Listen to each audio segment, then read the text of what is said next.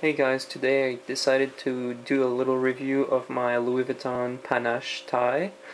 I actually bought this tie around probably 3 to 4 years ago, and I don't wear it like every day, but I would say I average about once a week. So, if you put that by three, it means I wore the tie about 140 times. And a lot of people sometimes say, is it actually worth it to pay $200 for a tie? Well, it depends. I mean, if it's just a one night event, I'd probably say no. But like as you can see, I wore the tie a lot of time, and it's still in, well, basically like new condition.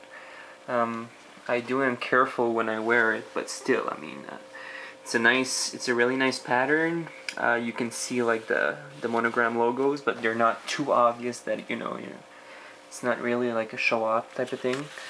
Other than that, I mean, everything is pretty clean on this tie.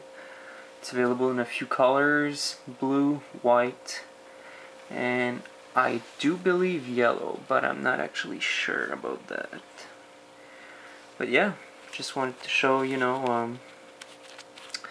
it's they go for about 200, but I mean, regular tie, if you want a good quality, you're gonna pay close to $100 anyway.